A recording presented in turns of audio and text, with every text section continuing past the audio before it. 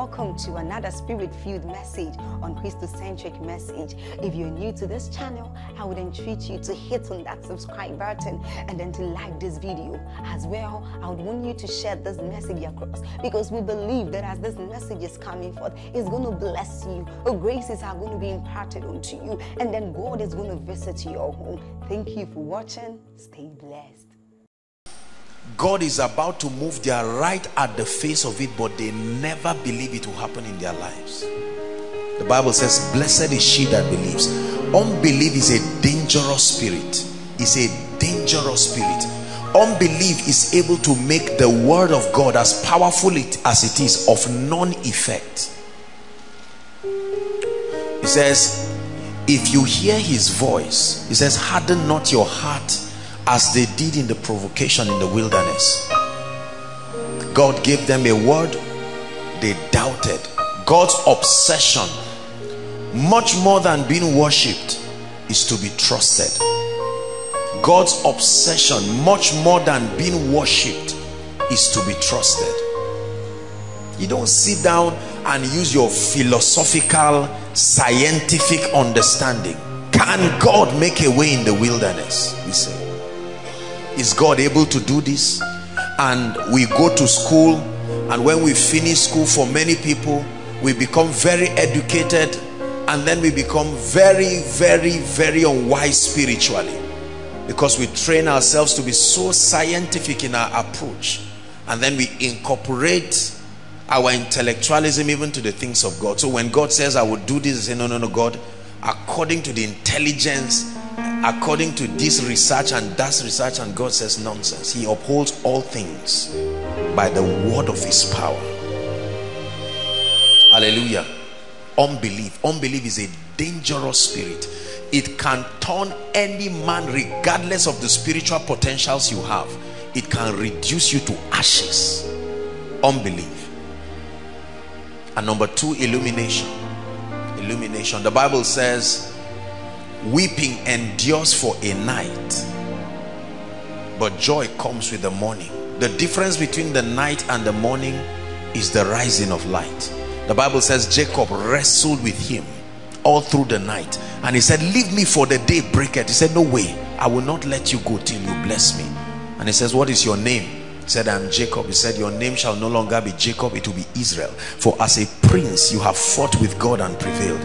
And the Bible says his thigh was touched, and then the sun arose, and he called the place Peniel. You see, when you come to church and you just sit down, you are casual about it. Let's see what will come. If you say word for amen, we say amen. If you say word for falling down, we fall down. If you say word for rolling, we roll out. Are we together? If it's a word for laughing, we laugh. If it's a word for crying, we cry. At the end of it, we hug one another, we share the grace and hope for next week. Nobody grows that way. Praise the Lord. You have to be very intentional about the word of God. When the word of God is about to be released, that's when Satan starts working. Are we together?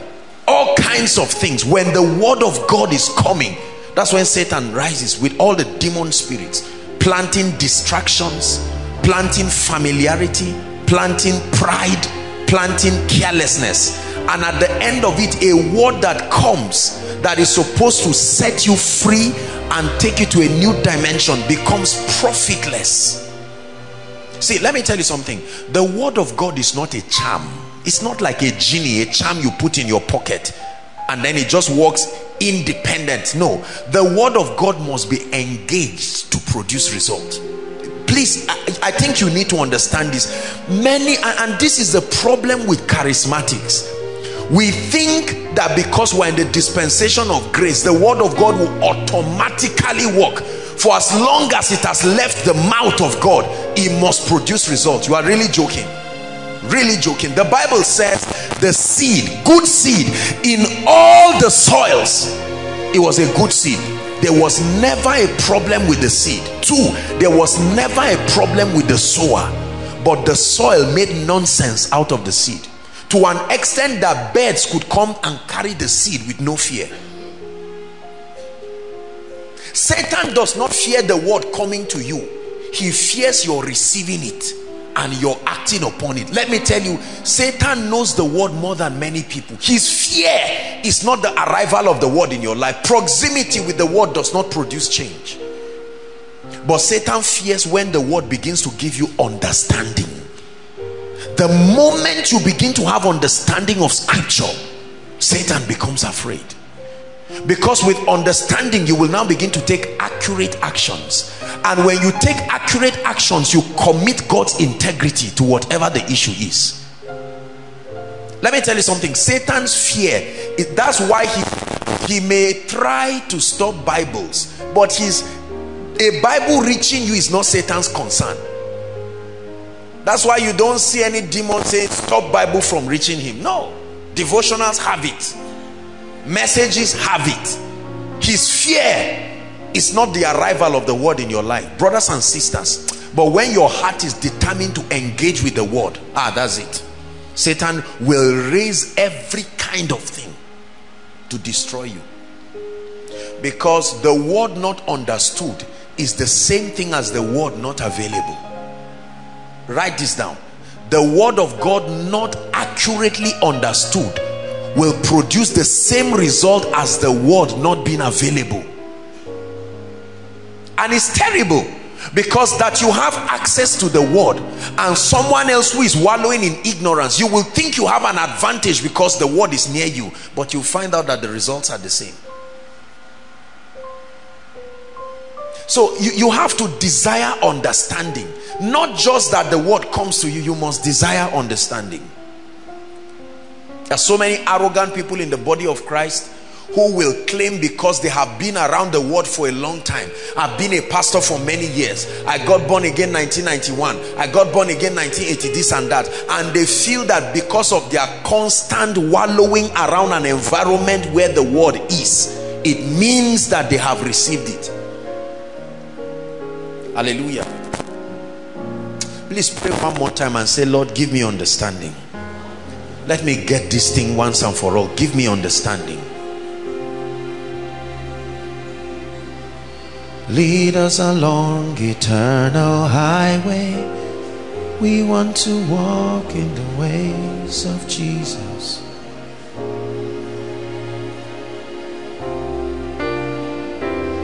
Show us the ancient path. Lead us along eternal highway.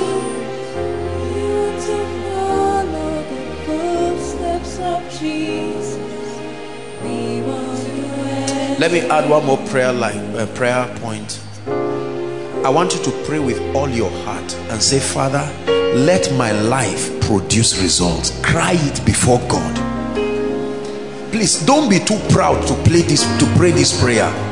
Pray with all your heart. You know that your life is not producing the result you desire. Don't come to God's presence and argue.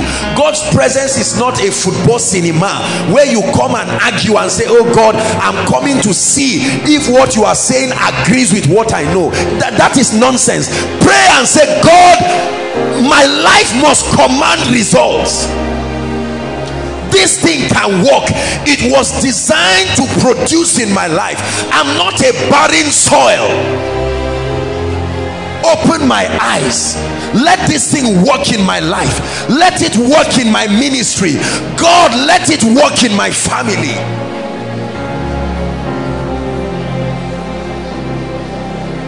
Please pray. Inside, outside, online, pray. Pour your heart into this prayer. Pour your heart into this prayer. Lord, I've been listening to this thing for 10 years and it seems there is a blockage from hell stopping me. Wherever I want to understand, something comes and distracts me. My life is paying for it. Show me this thing. Make it plain unto me, oh God, for the sake of my children. Make it plain unto me for the sake of the ministry you have given me. Make it plain unto me for the sake of the assignments you have given me. Make it plain unto me for the sake of your glory. I've been around it, but I take responsibility. Lord, I've not understood how this thing works. Show it to me afresh. show it to me afresh.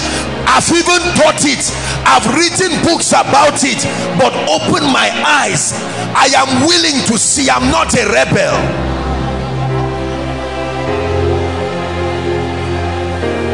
Sada brakate balada bako sada branda skadia pakora sofre debe de galaba likro sada barika to sheprianda laba sapriata zegedege de balada baka sande bredia shepra suzu baharatash.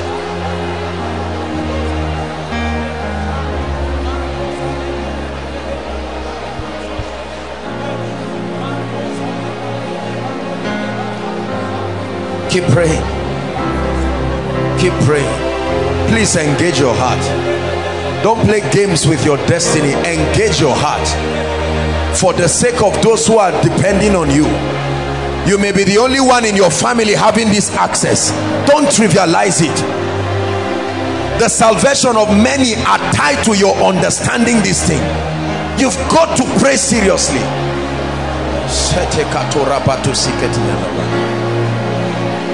Hallelujah. Hallelujah. Praise the Lord. Please, I want you to sit quietly tonight and listen to me with all humility and with all your heart. Please. You see, when you see me talk like this from the depth of my heart, I wish that God can open my heart for you to see it. Are we together now? It is because I know that no matter how sincere you are, sincerity is not the seed for what you are looking for. Praise the Lord. You have served God with all your heart. Let him show us something that will help our lives. Let him show us something that we will use and wipe the tears of nations. But when we are careless, you see, God is a very meticulous God. When he comes to you, he does not cast his spell before swine. Just that his presence is there does not mean you will be changed automatically. He discerns the state of your heart. When you come with an arrogant philosophical heart, let me see what he has, maybe there are one or two things God can add to me, that attitude robs you of the fullness of what God can give you. Martha, Martha, you are worried and upset about many things. He said one thing is needful. He didn't say to listen, he said to sit. It's a sign of rest. Concentrate, pay attention. When they were about to see a miracle, he said, tell all of them to stop all this running around. Sit down by 50s. If you are too proud to sit down, there's no bread for you. You don't eat the bread standing. While the bread is coming, you are busy doing other things. See, let me tell you something. I promise you in the name of the Lord, if you pay attention to what I'm teaching you, your life will step into a state of rest. You will find out that most of this running around is because we do not know the keys. A door does not open to any key. That you are holding a key does not mean that's the key that opens the door. Life was not designed to be the way many people are taking. We run helter-skelter and we think because we are running helter-skelter, that's where it is. We've been trained, conditioned by an environment. But God is saying this is wrong. Sit down, listen. Sister, brother, just listen. At least listen. By the time the message is over, you can now choose to receive it or not, but give it a chance to enter your spirit. Hallelujah. When the word is coming, that's not when to gist. That's not when to ping. That's not when to send text messages. That's not when to download videos. That's not when to research languages. Oh, this is a new English language. And you waste your time being distracted. You see, I say these things because that's how Satan cheats people. So they spend years in his presence, and then they can even quote what the man of God is saying, but their lives show that they've not gotten this thing. Father, give us understanding tonight. I pray, oh God, that you pour your heart onto us tonight. Let us see light through your light. Our hearts are open. We submit to your word. We're not here to argue with it. We realize that your word is final authority in all things. And we humble ourselves. We truly, truly humble ourselves. We tremble at your word. We let it train us. We let it build us. And you will be glorified. In Jesus' name. Amen and amen. God bless you again. For your glory, part 2. We're rounding up. We started last week considering a series that challenges us to allow God to be glorified in our lives. And we took a dimension of it last week, how that self is the motivation behind many of the things that cause trouble in the society. Please, if you've not listened to last week's message, I challenge you and I plead with you. It's free on the internet and with our media department. Get it and listen to it. You will need it. It's a very powerful message. I told us that the coming of Jesus is not just to bring a New Testament. When you meet Jesus today, he's not going to discuss Old and New Testament. There's only one question he's going to ask you: who sits at the center of your heart? It has to be self or Christ. And last week we challenged ourselves that the hallmark of the Christian experience is a life that has been replaced by Christ, completely enthroned in your life. Hallelujah.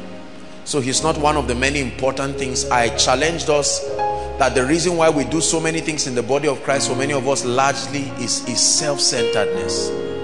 But that when your life becomes an instrument for his glorification, listen, that there's no limits to what God can do in our lives. Hallelujah. I really challenged us. When Jesus walked the earth, all his concern, listen, the concern of Jesus was for your glory, not for my name, for your glory. Father, the hour has come. Glorify now thy son, that thy son will glorify you. When Jesus came, although he was God, he never seemed to talk about himself. He only spoke about himself with respect to his Father. Anything you are doing that is not for God's glory, no matter how spiritual it is complete nonsense and will not glorify God. Your life must be an usher that reflects him. Why do you want to marry? So that people would know that I've come of age. No, that's not consistent with the motivations for which God gives people miracles. Why do I want a child? Because I'm tired of people calling me not barren. And we have to be careful, because our cultural settings pressure us to want things because there are many points to prove. Why do I want to be blessed? So that my enemies will know that my God is alive. That looks very good, and there is a place for that. But the truth of the matter is that that desire to prove a point will crash you down. It has to be for his glory. The worship team sang it powerfully, for your glory. So why do we preach? For his glory. Why are you on that job? For his glory. When your life becomes a reflection of God's glory, there's no limit to what he can give or make out of your life. Praise the Lord.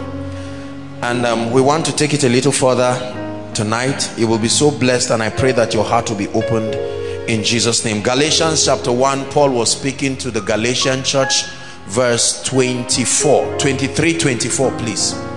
Galatians chapter 1. Let's hurry up, media, so that we can do much today as God grants us grace. Galatians 1, I'll read 23 and then we'll read 24 together. It's projected. It says, but they had heard only, this was Paul speaking about his conversion and how the news spread among the brethren believers. But they had heard only that he which persecuted us in time past now preached the faith which he once destroyed. 24. I want you to read it with all your heart. 1, 2, read. One more time.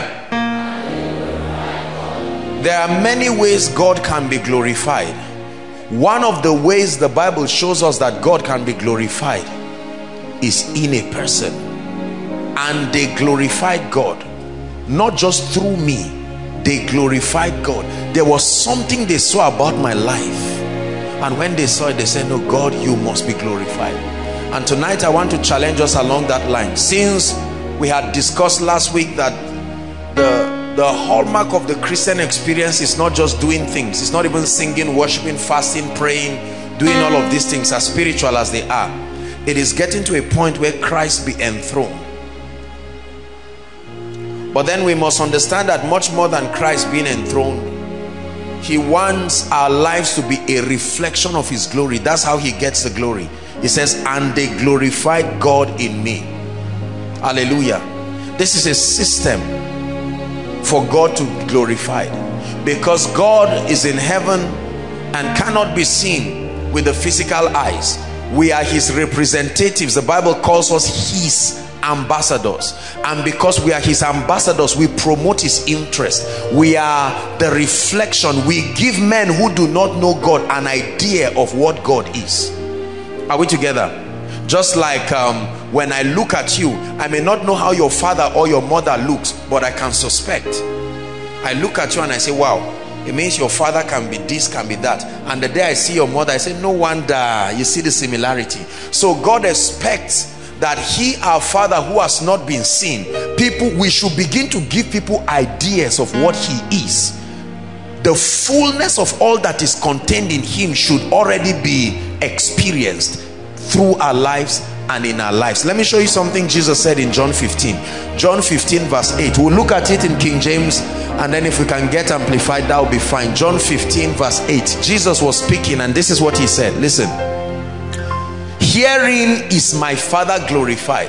That means in this is the pathway to giving my Father glory. If you ever are interested in seeing my Father glorified, this is the road to follow. Like you teach someone how to cook and you say, look, if you want a delicious meal of jollof rice, this is what you do. So he's giving us the pathway. He said, herein is my Father glorified. Read on. That ye bear much fruit, not little fruit, much fruit. So shall ye be my disciples. I love the Amplified rendition. Is it possible for us to have it? Oh, it's not possible. Amplified puts it in a very, very beautiful way. Amplified actually connects it and it says, by so doing, it is in your bearing fruit you prove that you were trained by me. I didn't watch a lot of movies, but there used to be these movies about kung fu fighting, and the little I know about those movies, every master had children, all these small boys that he trains around, and occasionally they have competitions. Is that true? Where different schools come. So the masters don't fight, they train you and sit behind, and those who they train will compete. When they beat you and they whip you, you don't get angry. The one who trained you is the one who gets angry, because it means your school is bad, it means it's not good. So the pride of the master, they bring their best their best fighters. Are we together? And when the other person is beating someone else, you see the master nodding in agreement. That's right, I taught him this, I remember that skill, that is me, that's what I would have done there. I would have punched him in that exact way. You got him right. And when he wins, he does not run out and he runs back to the master and say, job done. As you taught me, I broke his leg, I destroyed him. The Bible is saying God is watching. I have given you the word, I expect something. It's like an investment I made on you, and God is watching. My reputation is at stake, at the mercy of your living out the fullness of all that I am. And so he says, I am waiting. Satan also releases his arsenals. We meet in a big stage called the earth here, and God is standing in heaven, and Satan is saying, you drove me, but watch what happens. Watch the nonsense I'm going to make out of those you claim you died for. And then he whips us with everything, from sickness to failure. And then he not only whips us, he educates us into believing it is God. And to increase the mockery, we now turn and say, Lord, I thank you because this has to be you. And Satan says, God, how about that? I told you, if I don't get you directly, I look for your image. Are we together now? Herein is my Father glorified, that after a season of training you, he gives you access to the word. He now begins to watch. When your life begins to be a reflection of his dominion, when your life begins to be a reflection of his excellence, when your life begins to bear fruit, your life now begins to testify. So when someone reads in the Bible and says, God is faithful, he looks around. Where is the scripture I can relate with this? That scripture is not 1 Corinthians. That scripture is called Pastor Alpha. He's a life, a living epistle that explains that scripture. So the testimonies, you see that? You know why we clap? You know why God was also clapping in heaven? Because their lives, all those who came here, their lives are testaments of men and women who engaged the word and it produced results.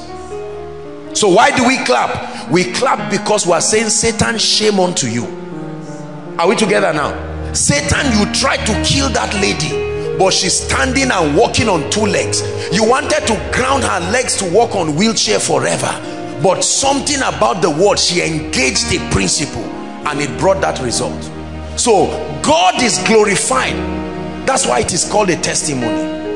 That means the only way God is glorified is when your life becomes an unending script of testimonies that reveal the multifaceted possibilities in God. That your life can be a book someone can read and say, my God, you mean God is this mighty? I never knew, but having heard of what has happened to a Jimmy, I know God is mighty. Hearing is my father. Oh, they found it. When you bear or produce much fruit, listen, it says my father is honored. Are you seeing that now? And glorified, and you show and prove yourselves to be true followers.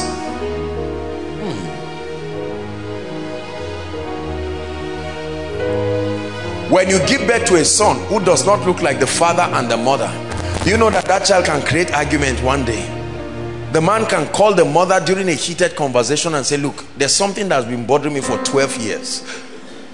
I am deeply concerned about the way this guy is behaving and how he's looking. Is there any story you want to share with me? My heart is open. Why? Because that child is not it doesn't look like the father, doesn't talk like the father, there is nothing about the father, not even the mother. So they begin to ask a question. Are we together? So God is counting. You know, we brag with his name and he expects that something about our results should have his stamp on it. If you walk in Julius Berger, you should be able to show me their ID card one day. Otherwise, I know you are a liar and you are a crook. Are we together? If you mold block as a Julius Berger worker, you should be able to throw it up and it should not break on the ground. That's how I know that you are not the person who just did that thing. And I mean, if you did it with Julius Berger, it should come in with excellence. But we claim we know him, Jimmy. We claim we have met him. We even claim he spoke to us. And then our lives show we don't know him at all. I will worship him forever, love him forever, because this God is too good. I will worship him forever, love him forever, because this God is too good. See, our lives are supposed to explain scripture. Our lives are supposed to be an explanation to every aspect of scripture, because Satan's assignment is to prove that everything about God is a lie. His statements, his resurrection, his goodness. When you say God is a good God, Satan says, all right, me, I don't talk too much, but I act. How many times have you heard Satan talk? Satan is a good actor. We talk too much. Satan says, you keep shouting God is a good God, I will wreck your life into pieces, and then you show me the goodness of God. And God says, forget about Satan. I have created a system that if you act out, you will stamp Satan in a way that you will prove that what I said is true. But largely we ignore God, and then we never get the results. Let me tell you something, brothers and sisters. If the only reason why you want results is because of your ego, you will never be serious about it. Are you hearing what I'm saying? You know, let me tell you something, and I admit, I'm sorry if I sound proud, but one of the gifts that God has given me, I cried for it and God gave me. One of the gifts that God has given me to bless the body with is balance. Balance. Balance is the most scarce resource among men of God. Not revelation, not apostasy. The biggest problem with preachers is imbalance. The ability to construct truth so that it is communicated within the jurisdiction of its relevance. And the danger is that our societies are a reflection of the ideologies of different men of God. You can see that from 1985 to 1940, when this man of God held the pulpit, this is what he taught a nation. They taught like that. This is what they became. Imbalance is as deadly as error. Are we together? So when we begin to communicate the truths of scripture, it is important that we must approach scripture with a view to bringing balance, so that the bride of Christ can be built in a way that she is equal in length, equal in breadth, equal in height. I was discussing with Eddie while he drove me here, and I was telling him, I said, you look at us in the north. Now I will not mention states, but I mentioned a few states. I told him, you see all the traits, it came from the church. We've not interacted so much with the world. We are victims of the sermons of preachers. That's what made our parents irresponsible. Some of you, as you are seated now, you love God, but you had to beg to death for your school fees, and your father has not even called you to ask you whether your school fees is paid, and your father is a pastor. So imagine somebody he has been mentoring for 10 years who is about to get married next week. He's going to reproduce that same result.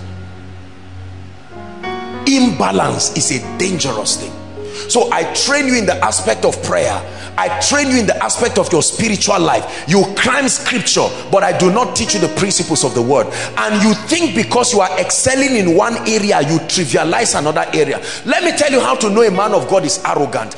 The moment you trivialize the contribution of others in the body, is a sign you need deliverance. No matter how anointed you are, it's blindness. You need deliverance.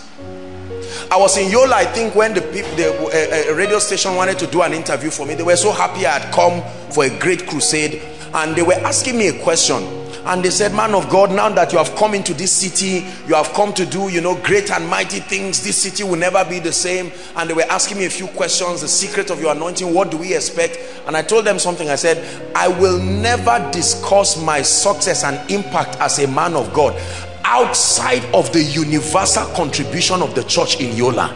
There are men and women of God doing mighty things for God. We may be in different dimensions, but we are a team building together. So I will not come to tear down what the pastors are doing to mean you guys have been doing nonsense. Here I come, Apostle Joshua Selman. I've come to show you the rubbish. You see, that's the mistake all over the world. You watch it on TV and you see men of God with their pride. They approach truth as though they are the ultimate custodians of the mysteries of the kingdom. And you know my fear?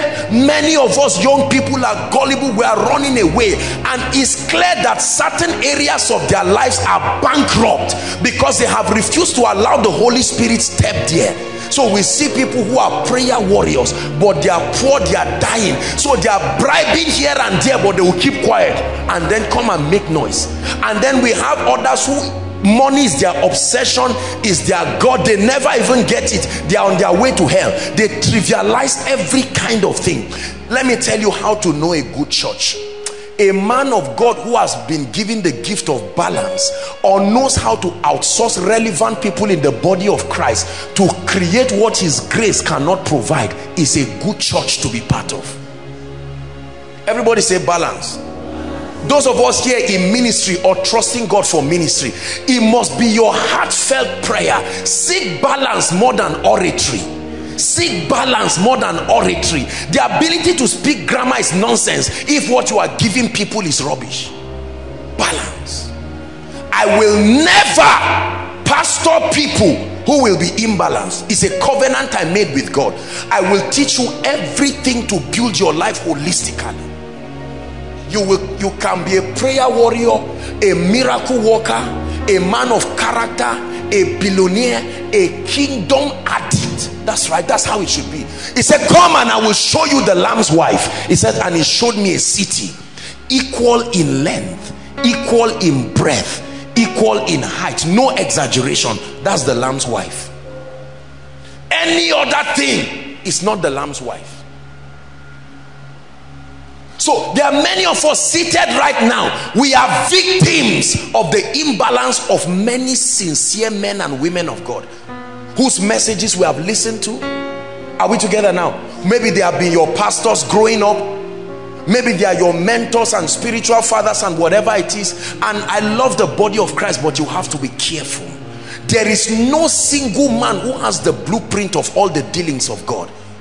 We see in part and we prophesy in part. So I must be able to have the unashamedness to let you know as a body, although functioning in the office of the apostle, that office gives me the privilege of oversight of the dealings of God as revealed to a dispensation.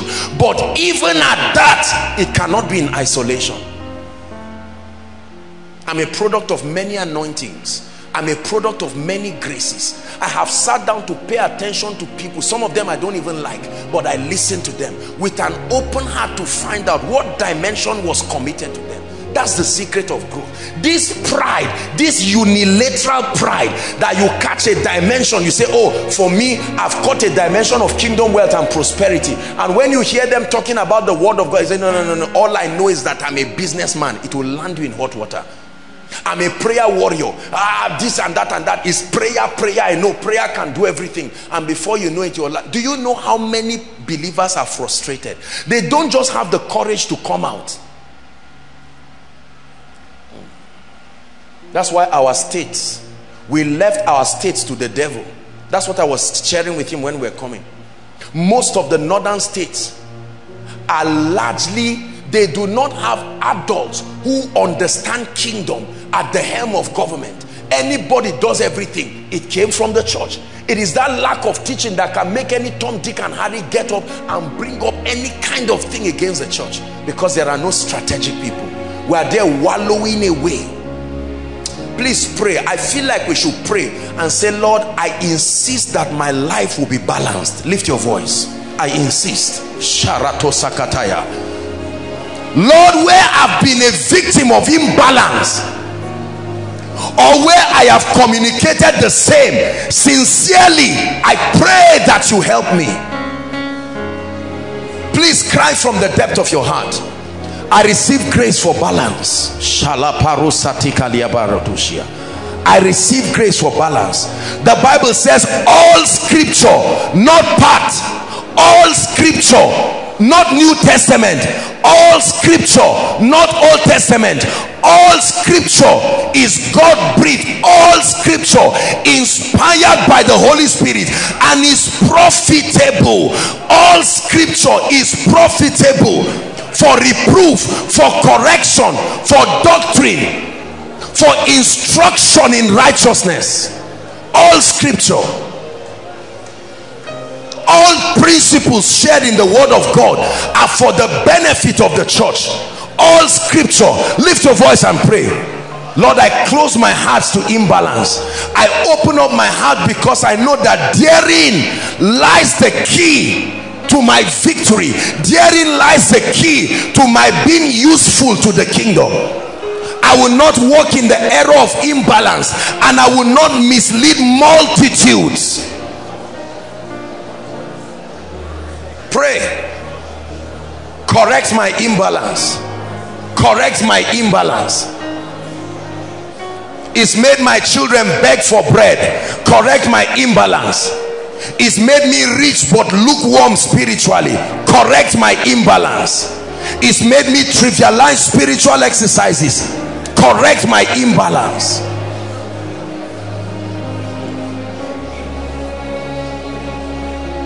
Hallelujah. Please be seated. Matthew chapter 5. This is a very powerful teaching already. Matthew chapter 5, 14 to 16. The words of Jesus teaching at the Beatitudes. This is what Jesus said. Ye are the light of the world. Jesus is speaking now. How many of you know when Jesus is speaking, you listen to him? Greater than any prophet, greater than any apostle, past, present, future. Jesus, the apostle of our faith. He says, ye are the light of the world. You know, I love Jesus. You know, we never study what he really taught the people. We just know he taught them. We don't pay attention to what he taught them. This is Jesus now having a conference. 3 days men were on the mountain hearing Jesus teach, and in one of his sermons, this is what he told them. Ye are the light of the world. Then he says, a city that is set on an hill cannot be hid. Next verse says, neither do men light a candle and put it under a bushel. It says, but on a candlestick, and it giveth light to all that are in the house. Read on. Then it says, permit your light. Permit your light. Permit the fruit of the illumination.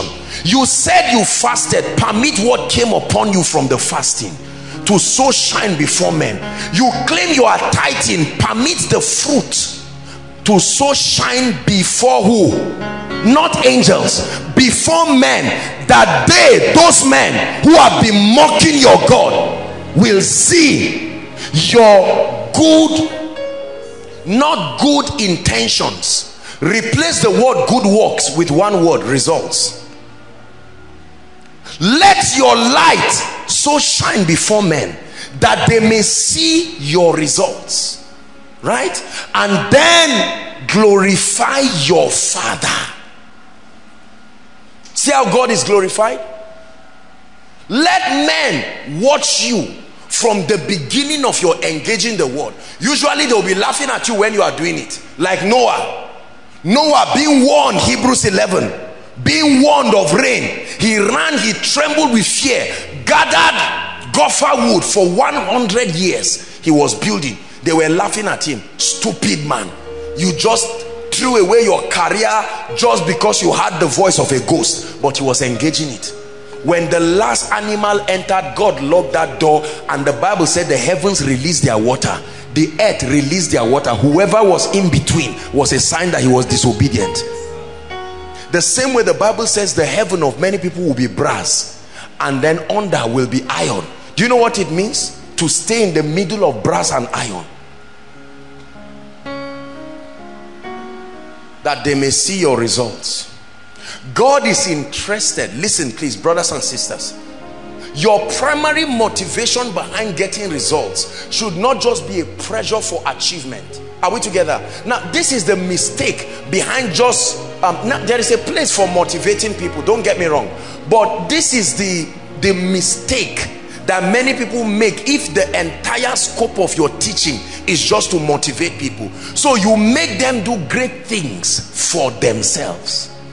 When I realized that my success is also a message that enthrones Christ, I stopped paying attention to only my secret place. I started paying attention even to my results.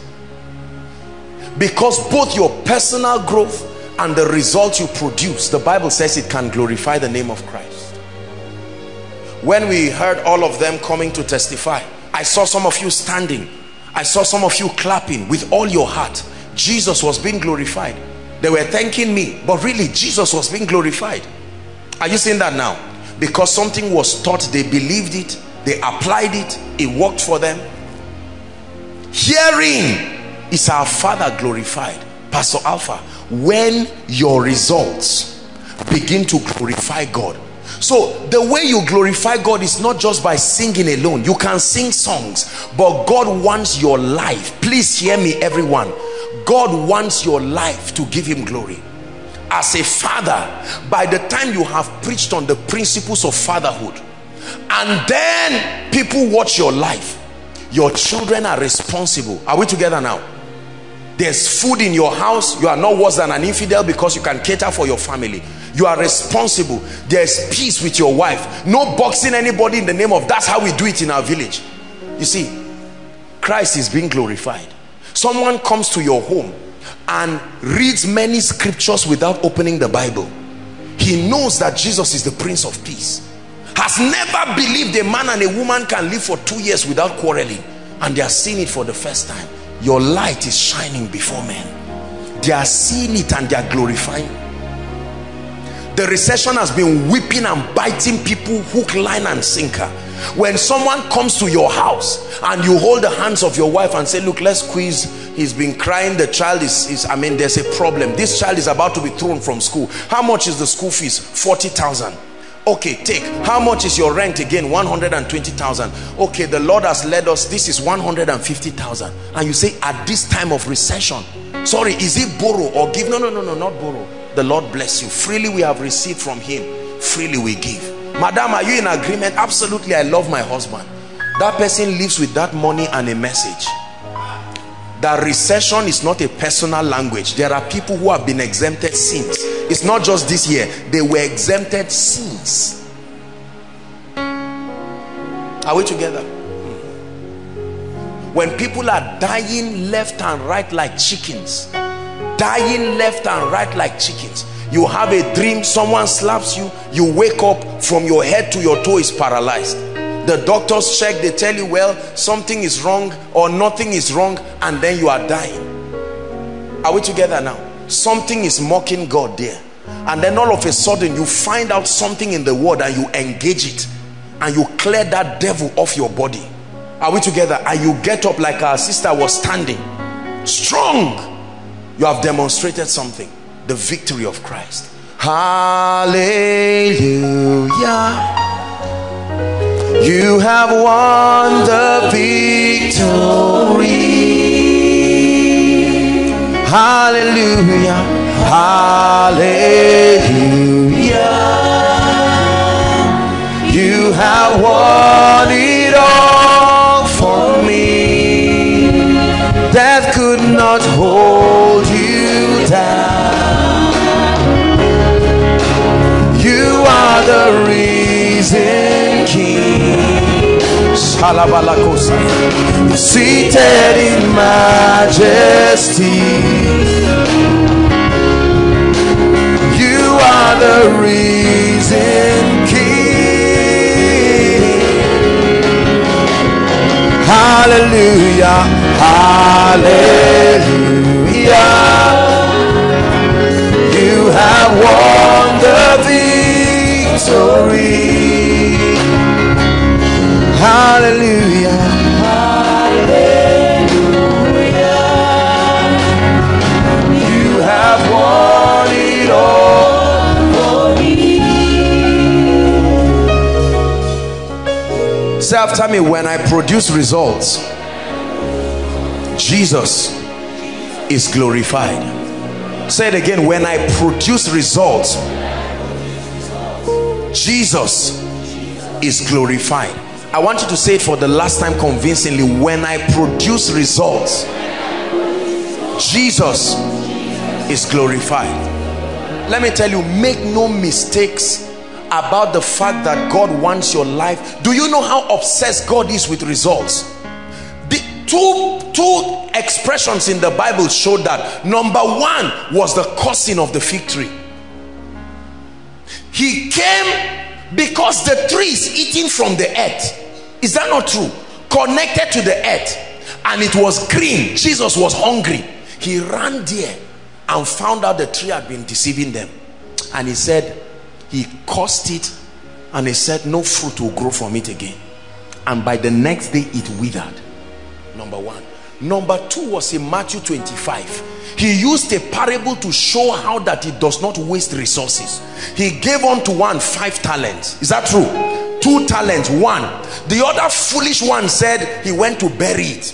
And then when Jesus came, instead of him to say, I'm sorry, I was careless, add 1 more year and I will show you I'm serious, he said, I know you. That offense is the hallmark of men who never get results. They are angry at God and they are angry at those who are producing it. So they create theological explanations to excuse they are not producing results. I'm sure he had been saying, let Jesus come, I will see. When he came, he said, I know you. You are a hard man. You like reaping where you did. So it's me you are using as a donkey. You see his mindset? He was not a steward. He wanted to be an owner. I know you. You want to use me to build your ministry. So I decided that you are even lucky that I buried it. Here is your talent. And he said, depart from me. He would have said, depart from me, lousy and proud man. He said, wicked one, 2, unprofitable servant. Cast into outer darkness, where there is crying and gnashing of teeth. Look how Jesus is grave about a life that is barren. In the physical, when a man gets married to his wife, especially in Africa, when they give you 2 weeks, they have tried. After 2 weeks, everybody is looking. Is she coughing? No. Then somebody will just joke and say, we are waiting for Junior. They are speaking a subliminal message. After 6 months, Even the man, the woman begins to be concerned. Are we together? 2 years, 3 years, they now tell the man, marry another wife. In other words, we hate unfruitfulness. And in as much as you pay dowry for this woman, return it and marry another woman. That's how much in our culture we love results. But when a life is barren, we say it's the will of God. And we create stupid explanations justified by scripture. I've told you the Bible is a prophetic book. You can make it preach anything. That's why you can find the Bible in a herbal shrine. And the man will open to something, Psalms 2, and say the Lord will laugh. And then after reading it, now concoct the charm and say, take it and watch it. That is still a charm.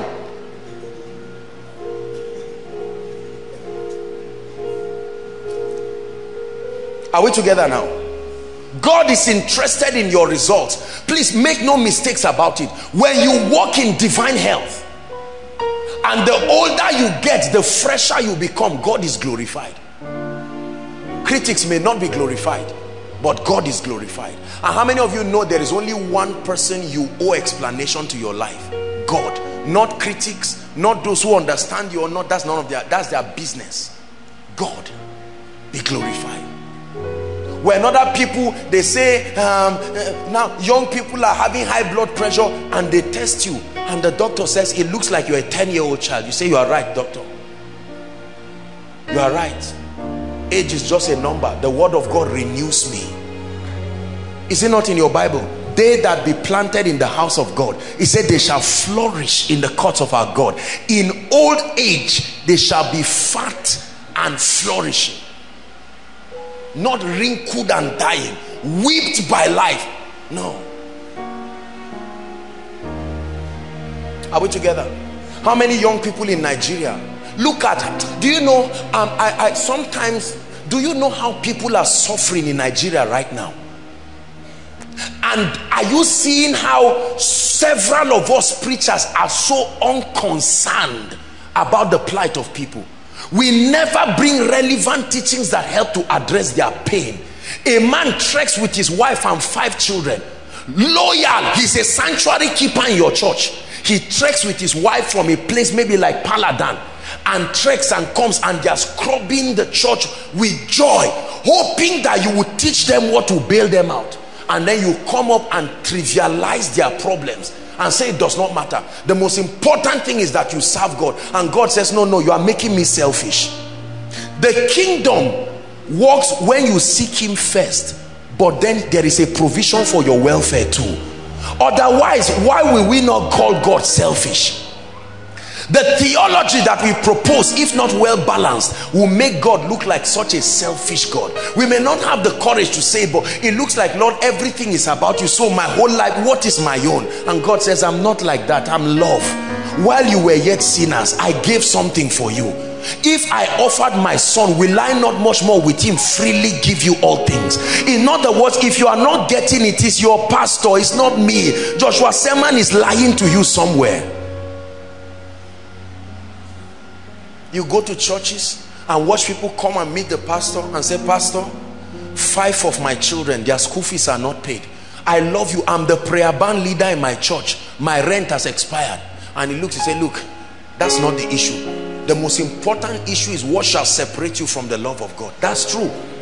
And after praying, because the pastor himself is not rich enough or too greedy to do it, he may have the money in his account, but he's too greedy to release 300,000 and will not teach the people what happens. Do you know, most times this kind of wrong teaching, the only people who benefit are the pastors.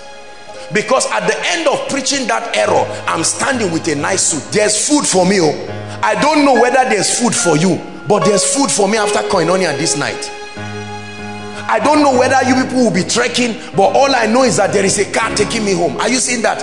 I don't know whether you are going to be sleeping outside. I will be lying down under AC, enjoying myself. I must be a wicked man of God to be walking in that dimension and not respond to your pain.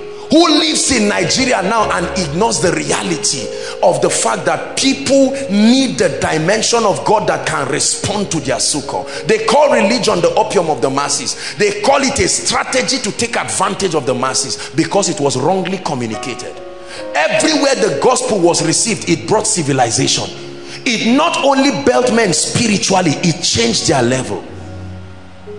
Say amen. I look at many of our mothers and some of our elderly people who are here, and I look at the sacrifice they pay to wait this late. There are some of you, as you are seated right now, you are young people, maybe just working, or a student or a graduate, but your loved ones, 5 of them, they are depending on you to take care of them, and you are not getting the key. The little 10,000 you are getting is pushing you. And now, pastor, because that's what we do as men of God, we now say there is a contribution. Everybody is going to bring 7,000. You have 10,000. I've forced you through messages and courses to bring 3,000, to bring 7,000. The remaining 3,000, you are in trouble and you are dying. Ejimi, members are crying. A good shepherd lays down his life, does not keep his ego and allow people to die. Anybody who loves God and loves his people should, if you cannot give all of them money, share with them the principles and let them know that when you rise out of recession, God is glorified. And they glorified God in koinonia. God is being glorified in several ways. You come in, you find people inside and outside, thousands following online. People say it does not matter. God says it matters. It matters to me. Jesus, you be lifted higher, higher, be lifted higher. Jesus, you be lifted higher, higher, be lifted higher. Let our King be lifted high. Let our King be lifted high. Hosanna. Let our King be lifted high through our lives. Let my King be lifted high. Hosanna.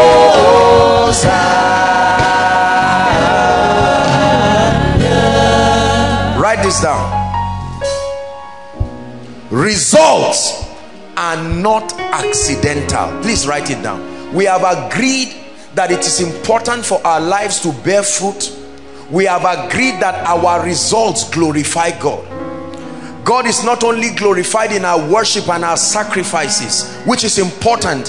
He's not only glorified when we enthrone Christ at the seat of our lives. He is glorified when we bear much fruit. Write this down. Results are not accidental. Semicolon. They are the results of walking the mysteries of the kingdom. You have to write this down.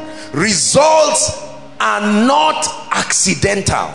They are the product of walking the principles, the secrets, the mysteries of the kingdom. Meaning results never happen.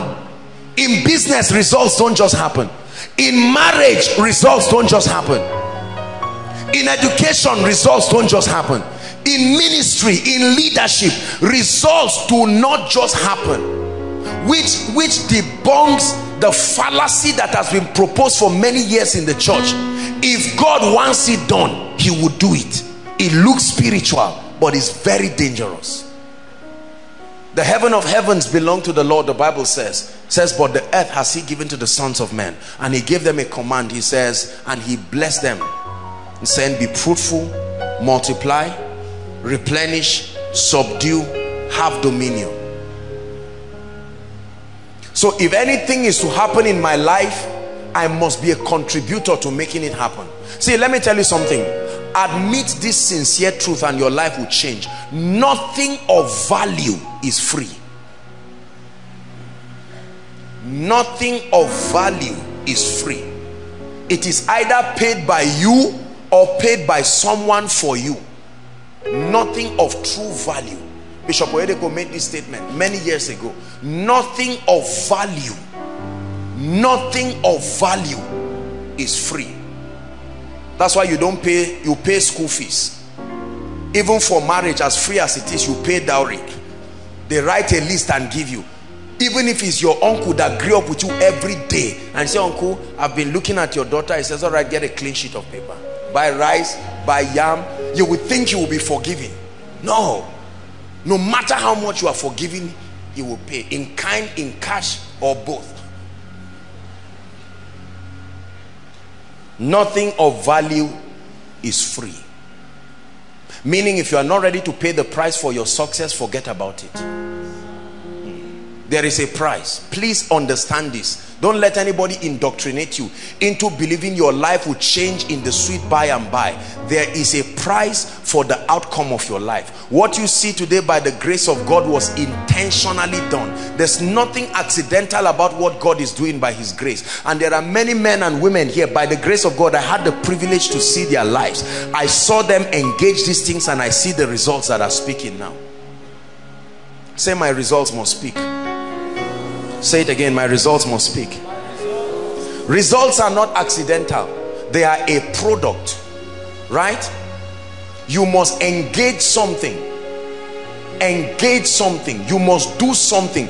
There is always something to do. Good master, what should I do to be saved? That's the freest thing we know in the New Testament, salvation. But here's how a man got it. Good master, what should I do? Believing is doing something.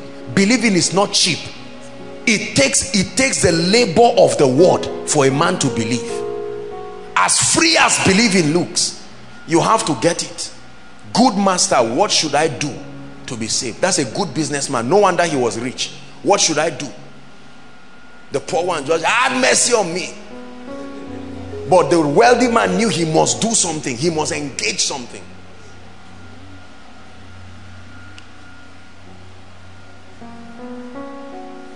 Psalm 25 verse 14. How are results produced?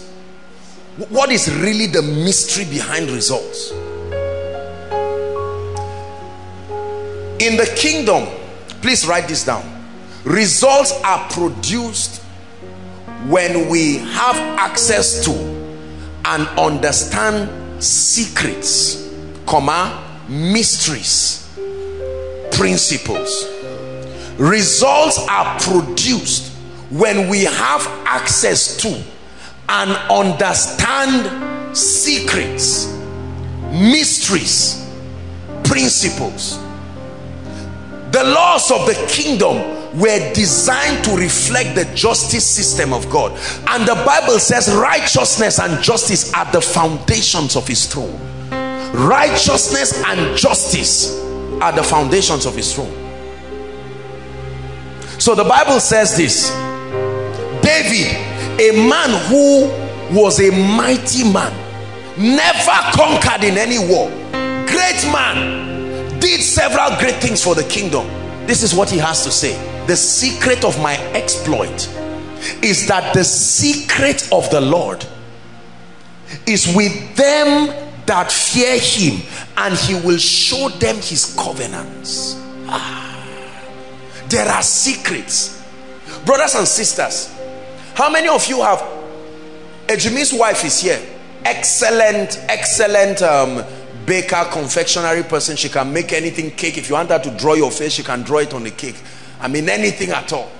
You want her to draw koinonia, she can draw it on the cake. Absolutely fantastic.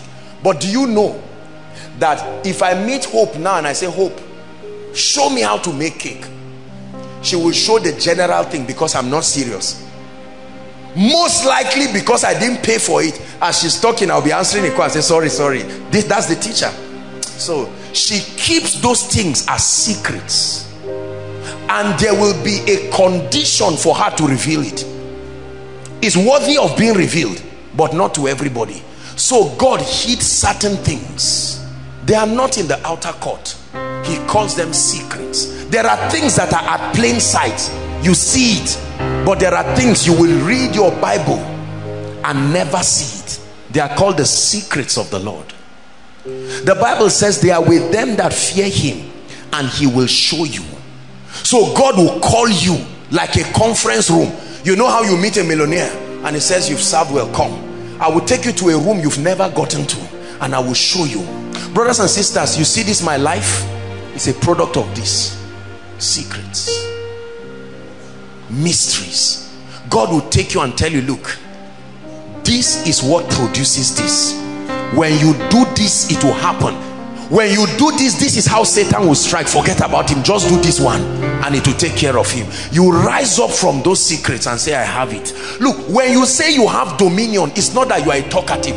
Dominion means you are privy to an understanding. The American president moves, you don't see him moving with bulletproof around. Try to shoot him, before your gun gets there, you are dead, because there is a secret. You don't know. There is something about US intelligence that is beyond the plain sight. You insult him in the secret. Someone knocks your door and says you are needed in the police station. You say, me? What did I do? You say, well, just you will find out. Because there is an intelligence system. Do you teach Americans US intelligence? No, they are Americans, but they don't have access to that intelligence. There are people who are taken to a camp that is never shown on TV, and they train them rigorously. There's something they call war college in Nigeria. Is that true? They take men there. Only God knows what happens. Just like there are secret prisons. When you are a capon and you are a nuisance to society, they drag you. It's inside the river. The prison is inside the river. You escape, is still the same thing. You die there.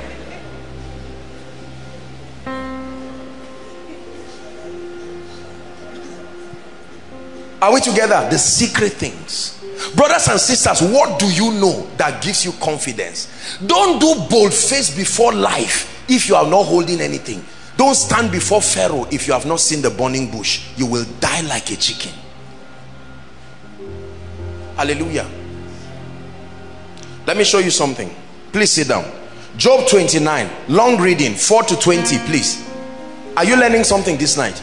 Results are predictable. Results are not accidental. Seeing then that God is glorified when my life produces results, then I must pay attention to the principles and the mysteries that are responsible for producing those results. Here's what Job said. Job, he said, as I was in the days of my youth, read on, when the secret of the Lord, there was a time I was a poor young man, and God, I did something that made God come to me, and he said, Job, come, let me show you something. Let me show you what makes people influential. And he showed him. He said, the secrets of God was upon my tabernacle, like a library that you read. Let's see the effects of his access to that secret. Reading down to 20. Quick reading, please, media, help us. Verse 6. He says, help him, please. When I wash my steps with butter, what brought that effect? Secrets. And the rock poured out rivers of oil. The rock does not pour oil, but there is a mystery that makes it happen. When I went out to the gates holding these mysteries, brothers and sisters, he said, when I prepared my seat in the street, 8, the young men saw me accessing this mystery, and the Bible says they hid themselves. They said, this guy is not a normal human being. What is he trading on that is producing these supernatural results? And the aged arose and they stood up. Do you know what it means for an elderly person to stand up before a child? Remember, as a young man, the princes refrained from talking and laid their hands on their mouth. Verse 10. The young men saw me and hid themselves. You are going back again? Please help us. The nobles held their peace, and their tongue cleaved to the roof of their mouth. When the ear heard of me, it blessed me. Brothers and sisters, this is what happens to a man who accesses this thing. Any man. And when the eye saw me, it gave witness to me. Next verse. Because I delivered the poor that cried. When God was teaching me those secrets, he showed me something. So every time I saw the poor, I didn't sympathize with them, I delivered them. There was something I did to the poor, the fatherless, and him that had none to help him. The blessing of him that was ready to perish came upon me. Someone was about to die till I showed up. I did something and he blessed me. And I caused the widow's heart to sing for joy. 14. I put on righteousness and it clothed me. My judgment was as a robe and a diadem. I was eyes to the blind, and feet was I to the lame. I was a father to the poor, and the cause for which I knew not. I was humble is part of the reason why I was great. Every time I saw result and I did not see it in my life, I didn't argue and explain it away. I humbled myself like a scientist and I searched it out. 18, okay, 17. And I break the jaws of the wicked and pluck the spoil from his teeth. That's authority, brothers and sisters. When I searched it out, I found something that granted me access to break it. And then I said, I shall die in my nest in peace, and I shall multiply my days as the sand. Part of the secret, something was shown to me of how a man can live a fruitful life and how I can add to my days. Hezekiah did it. There was something he touched that multiplied his days. That means there's something you can touch that will shorten your days.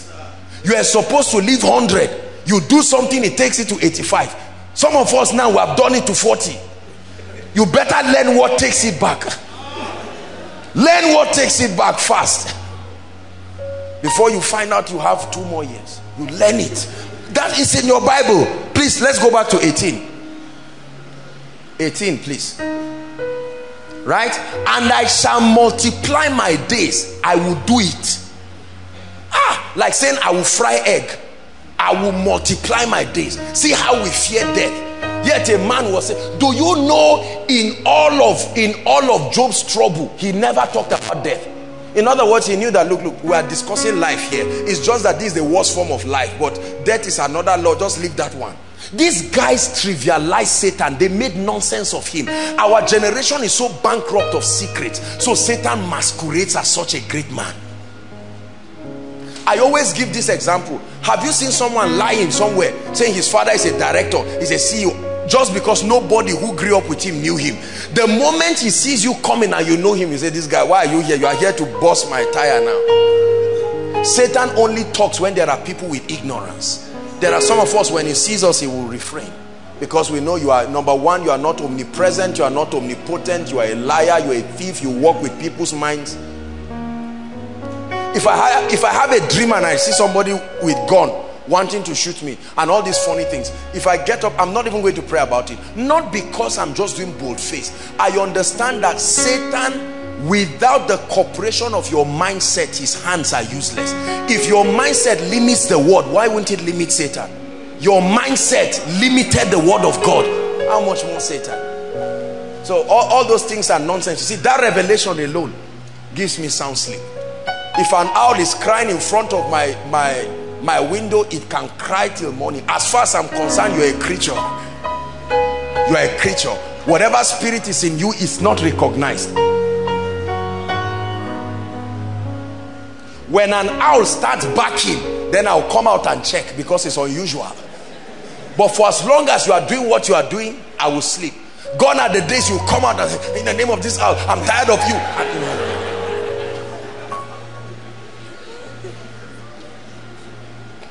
19. My root was spread out by the waters. Listen to this. And the dew lay all night upon my branch. 20. My glory, Shabalakataya, was fresh in me, and my bow, the symbol of my strength and authority, was renewed. This is a man who gave a secret, and he said the reason why this happened was that the secrets of the Lord were upon his tabernacle. Daniel chapter 2. Daniel chapter 2. A king had a dream, forgot the dream and the interpretation, and wanted to kill everybody because he was angry. And something happened. Daniel chapter 2. We're reading from verse 15. We'll jump. I'll show you the scriptures. 15. So they were going to kill Daniel and his, these friends and all of that. And he answered and said unto Arioch, the king's captain, why is the decree so hasty from the king? Then Arioch made the the thing known to Daniel, the king was angry. Anybody who cannot tell me the dream I had, I will kill him. 19. And Daniel went in. 19. Then was the, everybody say secret. Then was the secret revealed unto Daniel in a night vision, and Daniel blessed the God of heaven. Read from verse 20, we'll continue. So Daniel went to bed and saw that secret. Daniel answered and said, blessed be the name of God forever, for wisdom and might are his. Next verse. Next verse, please. Down to 22. He changed the times and seasons, and removed kings and set up kings. He gives wisdom to the wise and knowledge to them that know understanding. 22. He revealed the deep and secret things. He knoweth what is in the darkness, and the light dwelleth with him. That's the God we serve, and that's what he can do to men. Read 27 and 28. 27 and 28. I'm trying to show you these scriptures. Listen. Daniel answered in the presence of the king and said, the secret which the king had demanded, cannot the wise men, find out whether you are part of these people. So you just know offhand that you will never find the secret of God. It's not for wise men, men in their wisdom. The astrologers, the magicians, the soothsayers, all these men cannot see it. Show unto the king. 28. But there is a God in heaven. Hallelujah. The native doctor cannot see it. He will claim he can see it, because he will concoct charm and a voice will speak through the pot. He will manipulate your mind into believing he's in absolute control. Daniel said, don't mind them, they can't see it. He said, but there is a God in heaven, and it is in his character to reveal secrets. He revealed secrets and made known unto the king Nebuchadnezzar what shall happen in the latter days. Open my eyes, let me see. Will you open my eyes, let me see.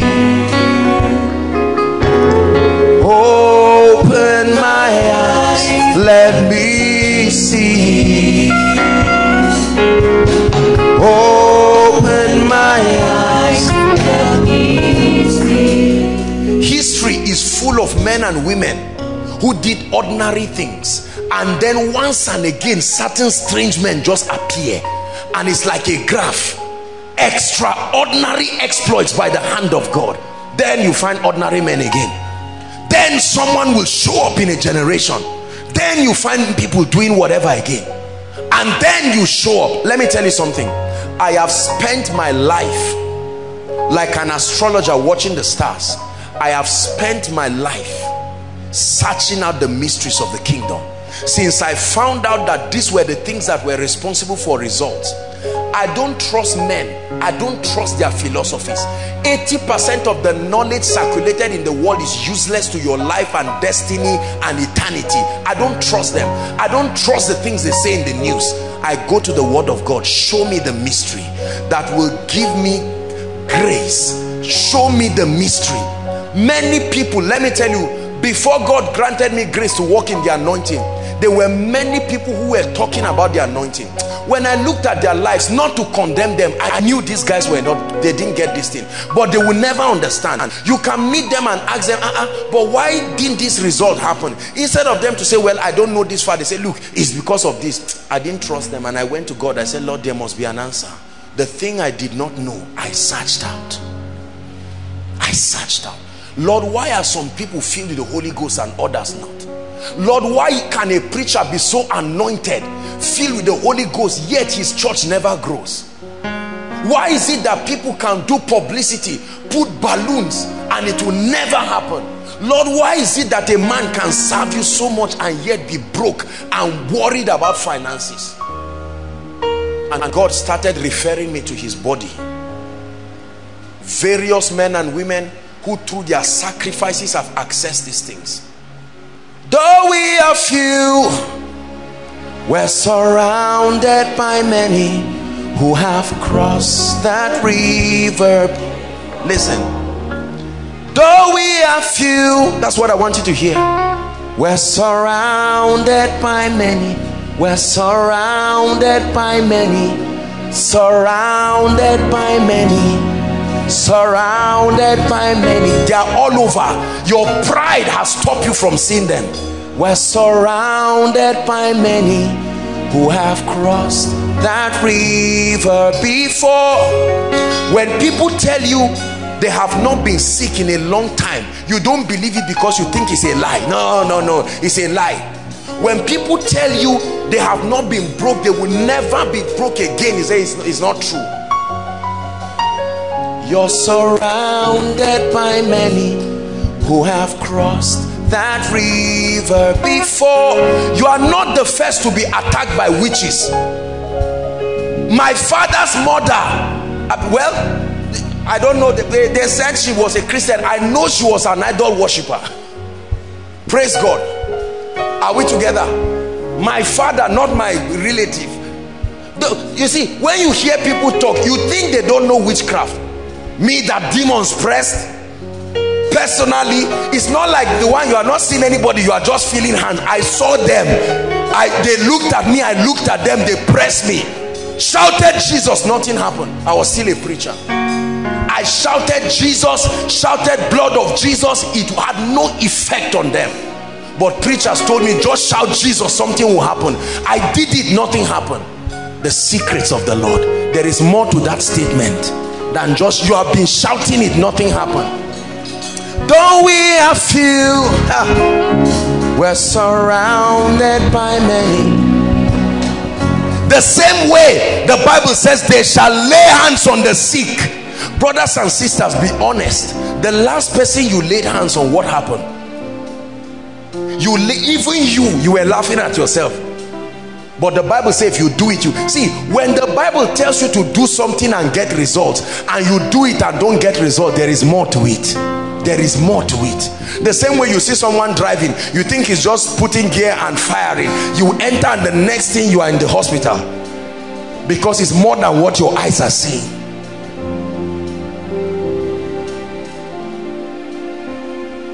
Father, as I read scriptures, what am I not seeing? Open my eyes.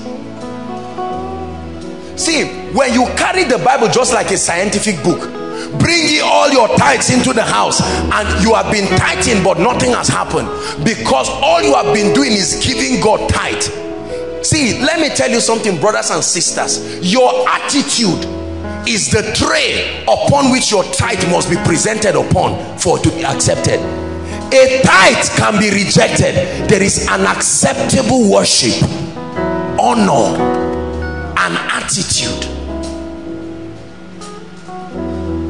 So many people stand with their envelope. You look at the preacher and you are angry.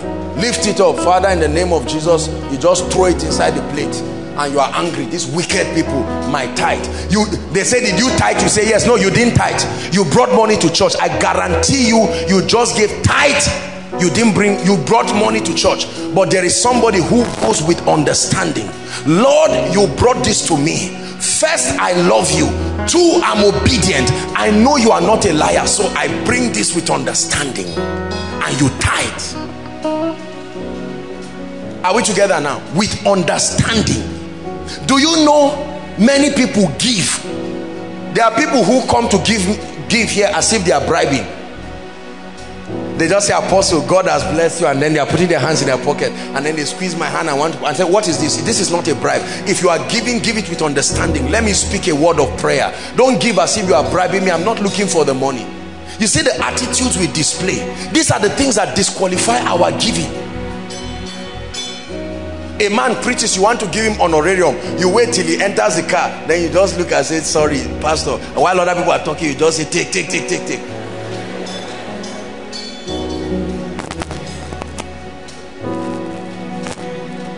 We're surrounded by many who have crossed that river before. It's time for you to start learning why these things are not working. Brothers and sisters, I've opened your eyes that there are secrets. there are secrets. There's a secret that brings a crowd to a ministry. The secret is not publicity. We have proven this with all humility and by the grace of God.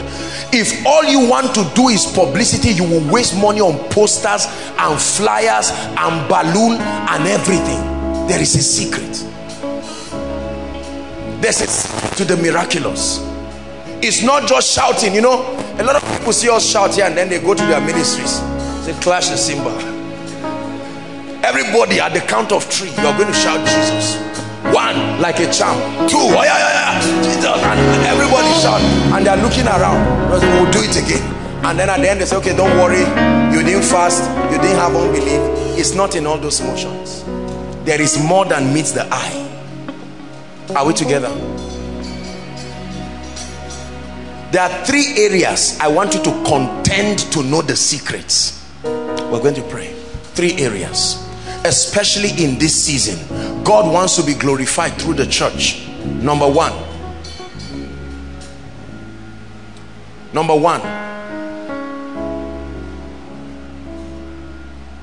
the secret to accessing the presence and the anointing of God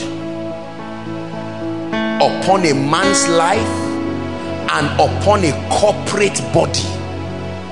The secret, the law that governs the manifestation of the presence of God and authentic unction upon the life of a man and upon a system.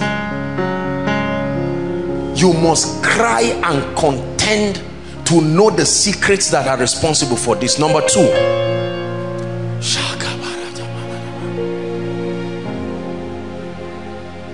are you ready? You must find out the secret. Listen please, very careful. The secret to living in divine health and longevity. Write it down. What is the key that governs not just divine health but longevity? There's too much fear of death. I began to study. There are 7 things that I studied in my life, trusting God for the secrets. But of these 7, these 3 are the ones the Lord revealed to me and said, let my people get this knowledge in these 3 areas. I show you the key to peace, especially in these times of turmoil. Health and longevity. Is there a system in God where a man can walk healthy? Brothers and sisters, if I were pretending this thing, you will know by now. I can't be sick and come up here and act well. You will see it. You will know. You will know that this thing is a lie. I don't count. We have doctors all around. We've taught it here. We're a very responsible ministry. I've visited people in hospitals. But I'm saying, don't be ashamed of your current understanding, but content knowing that there is a reality. If you don't believe there is a realm of health and wholeness, do you believe that there is an anointing to heal HIV? Do you believe that the testimonies you've been hearing here, that people have been healed of diseases? That means you don't believe it. Are you seeing that now? How can a man want the healing anointing and you do not believe divine health and longevity is true? It means you are a liar. You are only playing games. If I sit down on a wheelchair for a number of years and one leg is not strengthened, and they tell you I can stand up and then the leg will receive strength, and you say no, scientifically this is not working, why should you be given a healing anointing to stand in a stadium and command people in wheelchairs where you have not seen? You see some legs, they cut someone else's leg to join in the current person's leg, yet you believe he can walk. Oh, come on.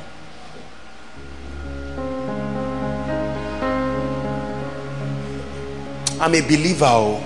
I'm a believer. I'm a believer. When you dwell in God's presence, it's easy to believe.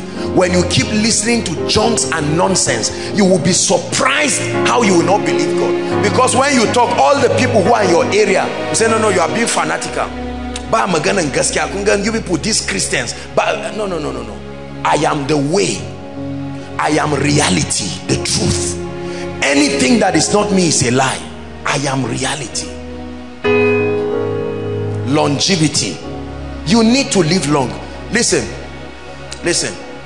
Do you know why many people fear death? It's not because they are afraid of death in itself. They are afraid because they cannot control it. Anything you cannot control, you are afraid of. You are about to travel. Some of you will be traveling tomorrow to various places. You are sweating. Somebody says, come and collect money in Kaduna and return. You say, it's not worth it. Let me travel. Because of 40 minutes drive, let me die. Send it through an account. I will collect it somewhere. I say, my bank is not inside. I say, no problem. Just do it. Fear. I refuse to fear. In the name of Jesus Christ, I refuse to fear. There is a mystery that keeps men long. Number 3, wealth and prosperity. Kingdom wealth and prosperity. You must study the secret of financial empowerment at a personal level and at a corporate level. Those of us who are pastors here in churches, you must find out what is the key. I've told you the key is not business. The key is not business. The key is not business. Business is an expression of what you know. Business is simply a platform that gives your understanding expression. Without that understanding, the platform is useless.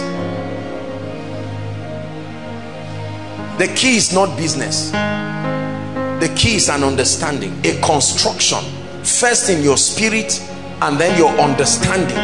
And then all the physical avenues are simply platforms, whether job, business, whatever you call them.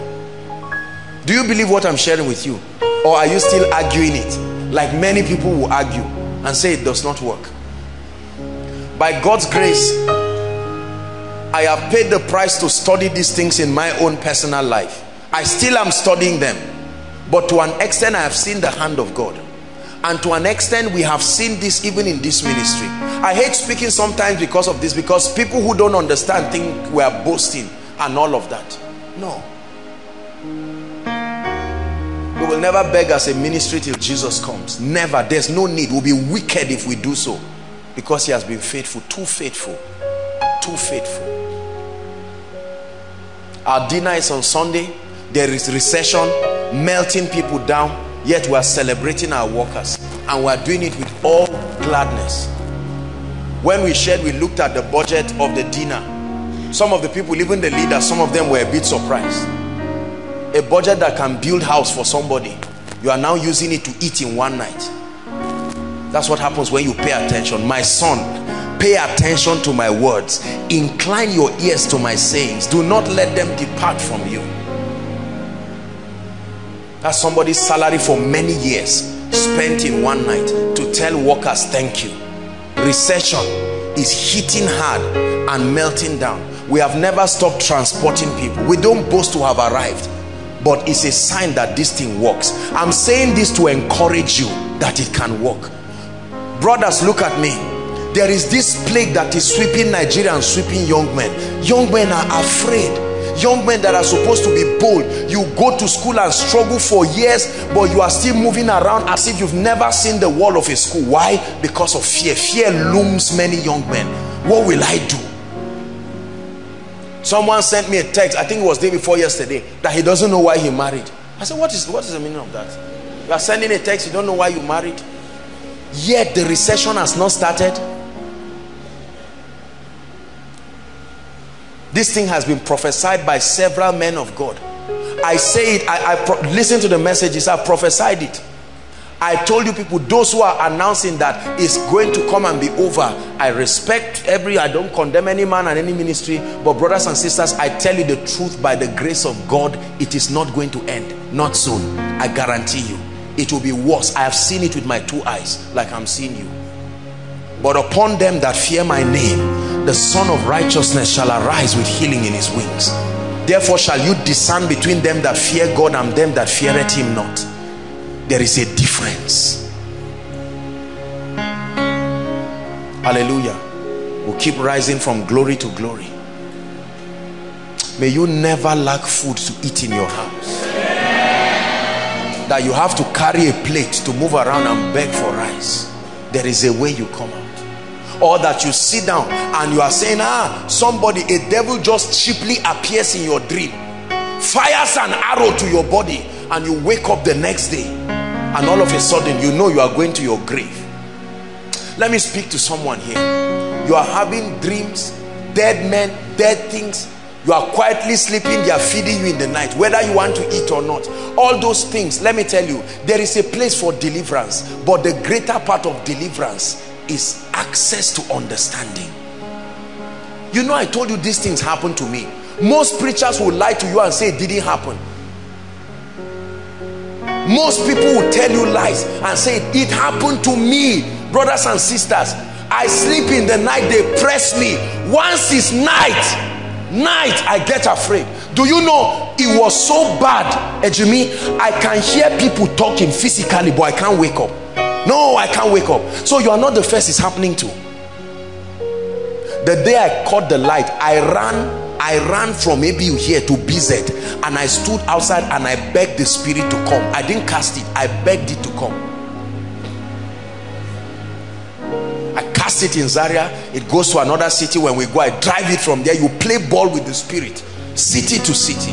That's what light does. But many people will not get the light, and then they say, in the name of Jesus, I won't dream. You even fast as you are rounding the last fast in ignorance, then they come. You see, the devil can make nonsense. You think I don't know? That's the experience of some of us. 3 days dry. The first day nothing happens. The second day you say it's working, and then the last day, as you are saying amen, you just drink orange and sleep, just orange, and there they come. They rubbish your 3 days fasting. So you now get up and say, Kai, this man must be using charm. This thing is not only fasting, there must be something. There is a key. Or you now carry your Bible and put it in your pillow, right? Carry oil and put sign of the cross on your head. I'm not mocking you. No, I'm not mocking you. Anything done without revelation is nonsense. You can even play Koinonia Message while he's playing, you are sleeping. Nothing works in itself. It is engaged. Hallelujah. Praise the Lord. I remember when I was studying some of the things that God has helped me know now. Do you know, I arrogantly argued with some of them, because in my little mind then I felt, no, these things are not the way. When some of these generals wrote these things and I looked at them, I said, is it really this thing? It's not. It doesn't match. How foolish I was. Now I look and I truly see that I deserved where I was. If I had known the things that I knew now, maybe a few years earlier than I knew them, I probably would have been 10 times better than I am. And that time, sadly, there were not many people around who had really gotten these keys. Everybody was trying. Some of us had the privilege to be the ones leading people. And so as you were leading, you were just hoping you were right. May you walk with accuracy. That if you receive a text now, listen, you receive a text now as I'm speaking, and someone says, we're waiting for you in front of your house, you must die this night. You won't see us, but we have said something. Good day. Some people will just say, I feel like praying around here. That's what I used to do.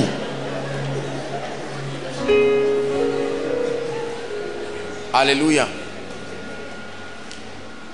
A gentleman went to steal recently in my house. He got charm from Zaria City, tied it, got charm, tied it. They still caught him. Can you imagine? While Koinonia was going on, he was trying to steal. They still caught him. He shall put his angels charge over you. They shall bear thee up on their wings, lest you dash your feet against a stone. I know you don't believe it. Just say, oh yes, yes. But you must believe it and say, this is true. So a man looks at you and threatens you and say, if both of us wake up tomorrow, you must die. And you say, you know you will sleep too, Abi. Tell him. The person boasting. You are not doing night vigil. You too, you will be sleeping. For 6 hours, you will not know what is happening. Where is the angel of death that swept over arrogant Egypt? And some people did not wake up. Any man playing with your life and prophesying to you is playing with death. In the name of the Lord Jesus Christ. Don't fear men. Don't let any man threaten you because of anything. You threaten God's elect. He suffered no man to do them wrong, Yea, he reproved kings for their sake, saying, touch not my anointed and do my prophets no harm. Brothers and sisters, you are immune. But this thing is not just hearsay. Please, every lady, lay your hands on your womb. Prophesy to yourself in 1 minute and say, me and barrenness are like the east and the west. We will never meet. Go ahead and pray. There's a reason why I'm saying that. Lay your hands on your womb and prophesy. No barrenness. Don't let anybody tell you, oh, it's because everybody is eating spaghetti now. We are eating this and cancer is multiplying. Fibroid is multiplying. Curse it. God is glorified in my body. I have no business with barrenness. This womb will carry boys and girls. Prophesy it to yourself.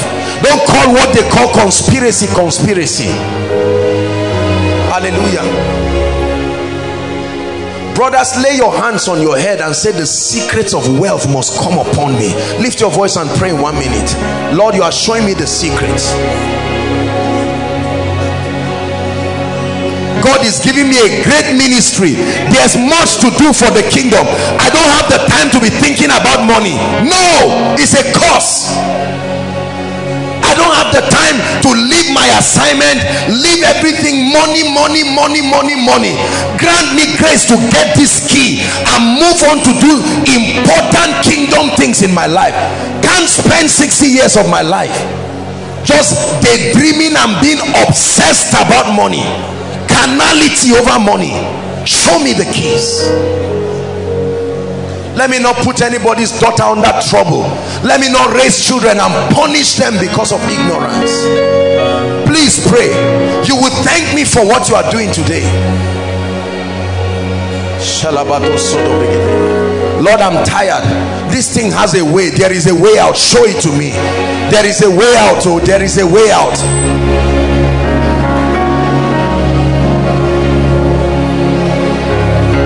Hallelujah. Now everyone, I want you to pray while you are seated. Will soon stand up, but I'd like you to command every area of your life that has not been working.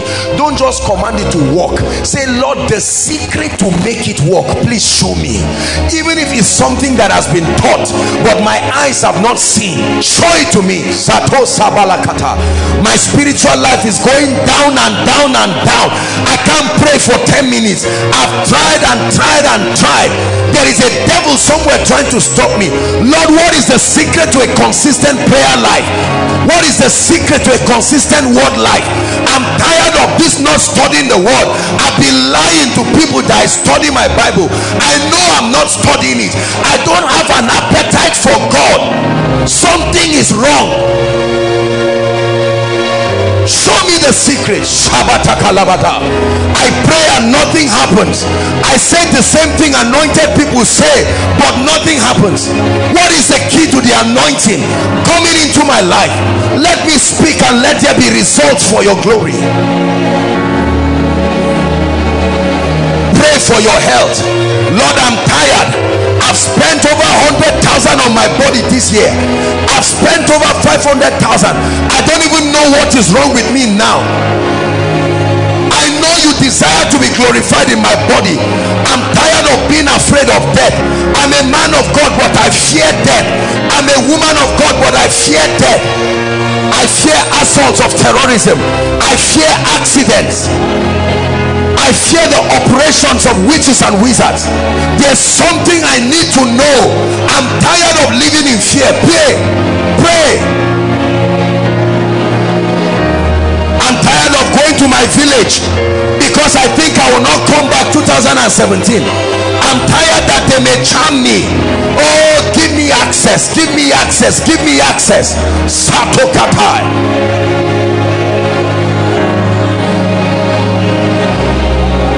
Access. Pray. Sopariketekete rakoshada lekaria sotobaria tabalarabalaba. Longevity. Lord, let me be as confident as I am sitting on my seat to know I will live long. Let me be confident.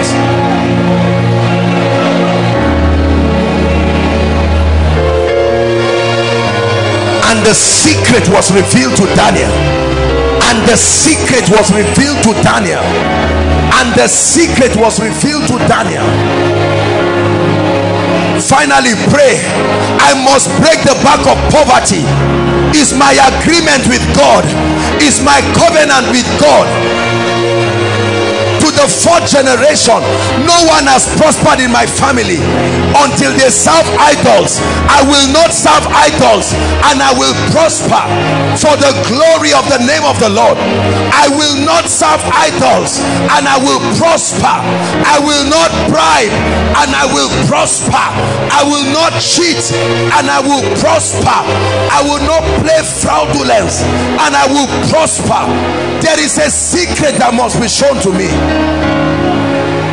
I know I'm a young man, but I must prosper. Employment or no employment, recession or no recession, there is a secret.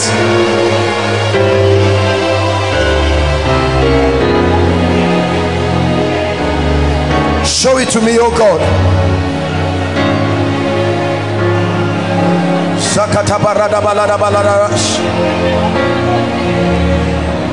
Now jump on your feet and pray for any other area that has refused to work.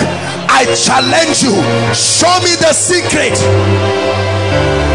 Why have I not entered a relationship, oh God? Why are men running away from me? Show it to me. When I gather, it scatters. When I gather, it scatters. Show me why, although I've been delivered, I'm still seeing family patterns in my life. The failures of my father's house is still reflecting in my life, although I'm praying in tongues. For the next 3 minutes, pray in the spirit, blast in tongues.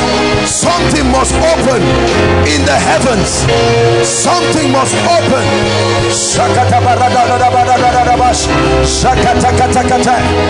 Lord, I must deliver my family.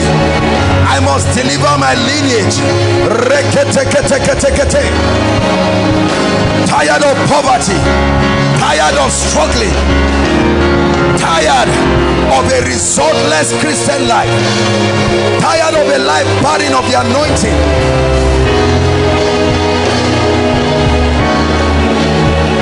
Lord, it's not working in my life. I have to admit it this night. Pray. It's not working. Why is it not working? Why is it not working? Why is it not working? I knock on the gates of heaven. I demand an explanation. Nobody's rising in my family. Nothing is working. They serve you, yet no door is open.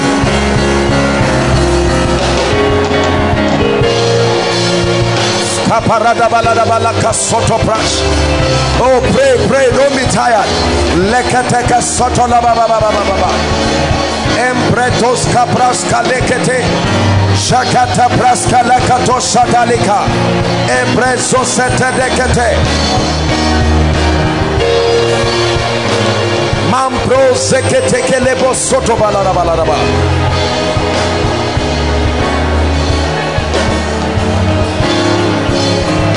Hallelujah.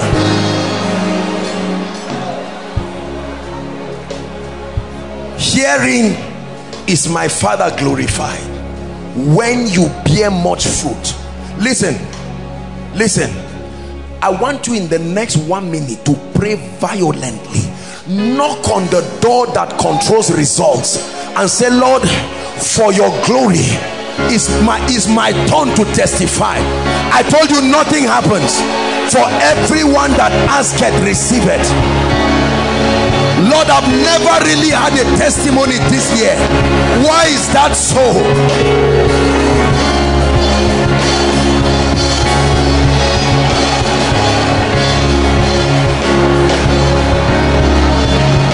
No one has favored me. No door has opened. No deliverance has happened.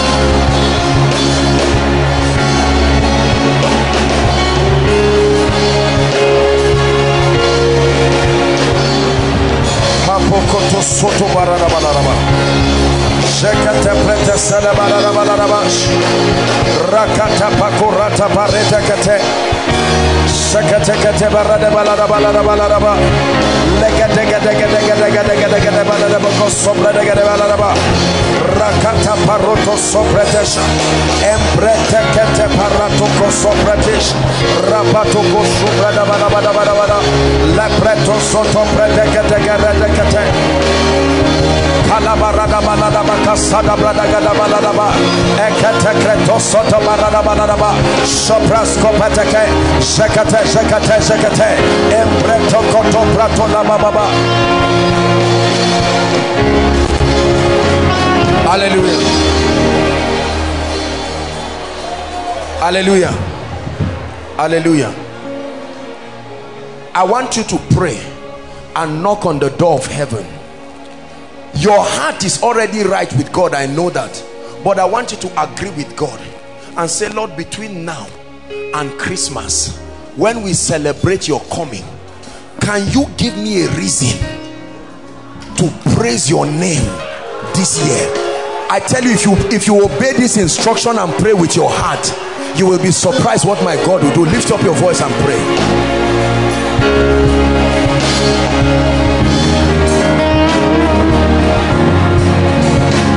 Lord, I agree with you. Shapata. Open strange doors. Open strange doors. Open strange doors. Open strange doors. Open strange doors. Open strange doors. Open strange doors. Do it for your glory. Surprise my father. Surprise my mother. Surprise them. I intercede for them. May the angel of your presence reach them. Give them a miracle. Let that cancer be healed. Let that HIV be healed. Let that barrenness be broken. Let her take in before Christmas, having a child already in her womb.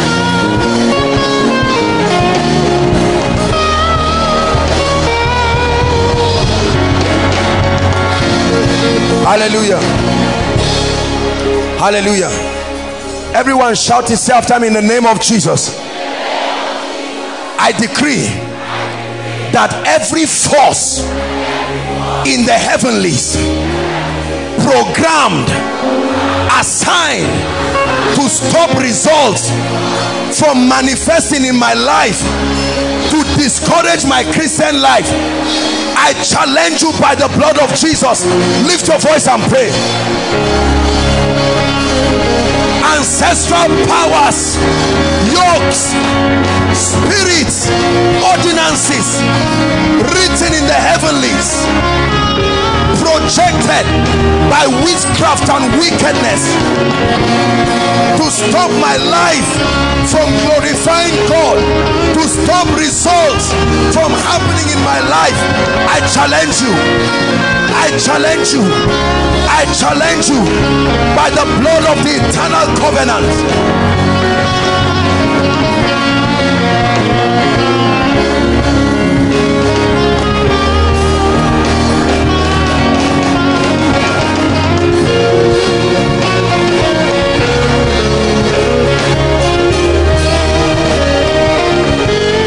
Hallelujah. Let's take one more prayer point. I want us to release the ministry of angels. Listen, the Bible says, are they not ministering spirits? Let me tell you, hear me, angels are real.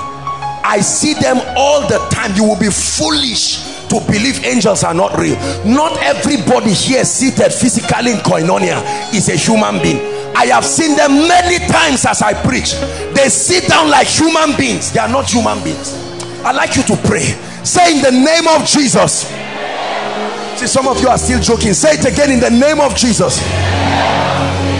I am an heir of salvation.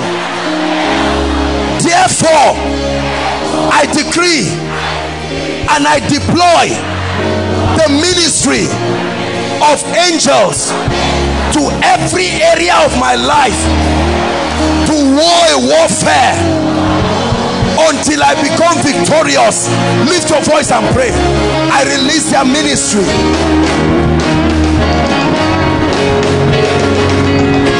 Release my helpers to come into my destiny. Release favor.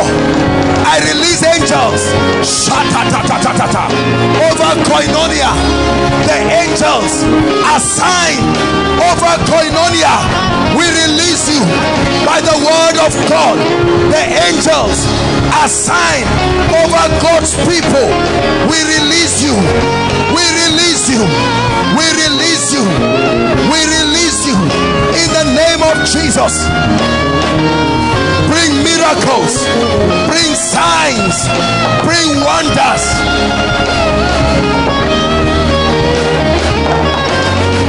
Hallelujah. We're out of time, but let's pray. The Holy Ghost is asking me that we challenge the spirit of fear. Look at me. Listen. Let me tell you something about the spirit of fear.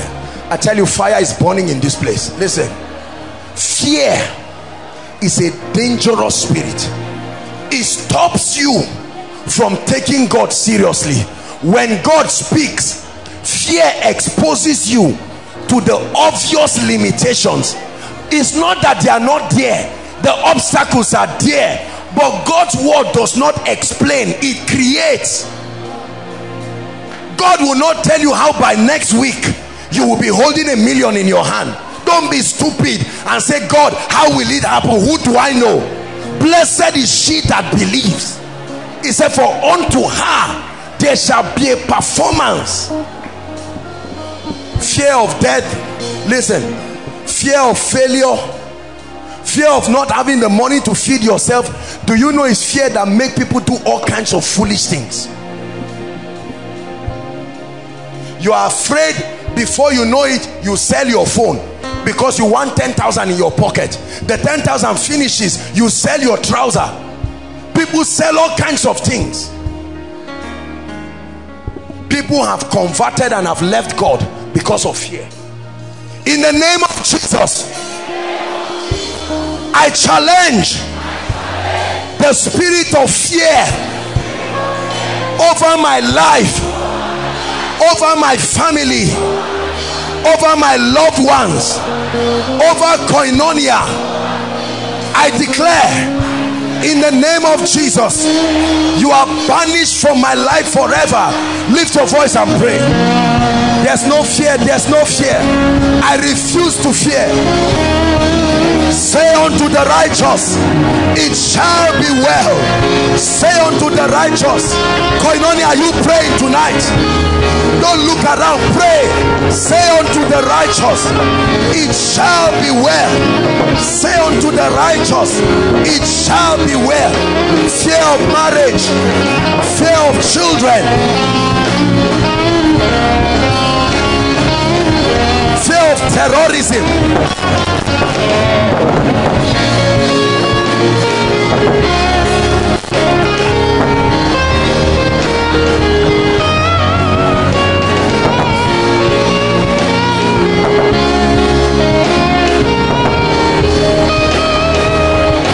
hallelujah.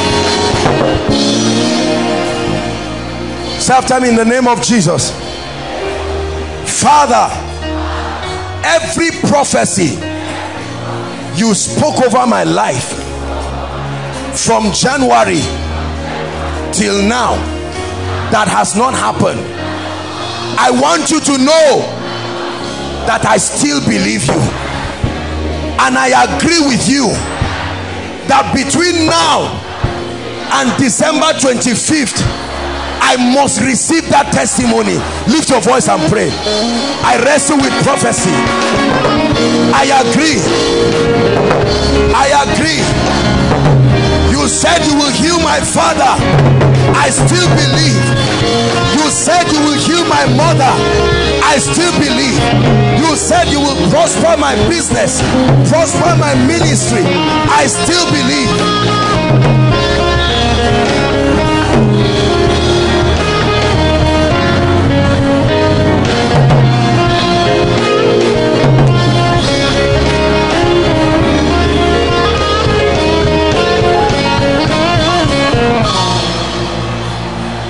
Please lift your hands. I want to pray for you.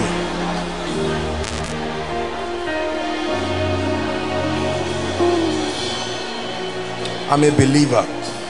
I'm a believer. When you dare to believe God and understand what it takes to get the results you need, I pray for you in the name that is above all names. First and foremost, even as you have prayed, I challenge every force of witchcraft that has been released over Nigeria, released over states, to frustrate believers and make it look like God's word is not working. I command that power to bow in the name of Jesus. I command that power to bow in the name of Jesus. Number two, I pray for you. The kind of speed that you have not seen from January to now, I ask the God that I serve to give you that speed in the name of Jesus.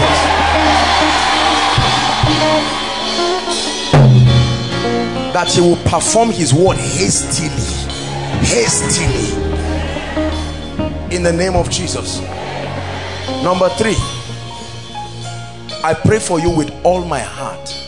Every secret you have been looking at but you have never really understood, you look at it all the time, but you listen to the messages, help them please, but you have not gotten it. I speak upon your spirit. May an unction, the unction that teaches men things, I'm doing an impartation upon your spirit. I pray for you in the name of Jesus. May that light shine upon your spirit. May that light, that illumination shine upon your spirit.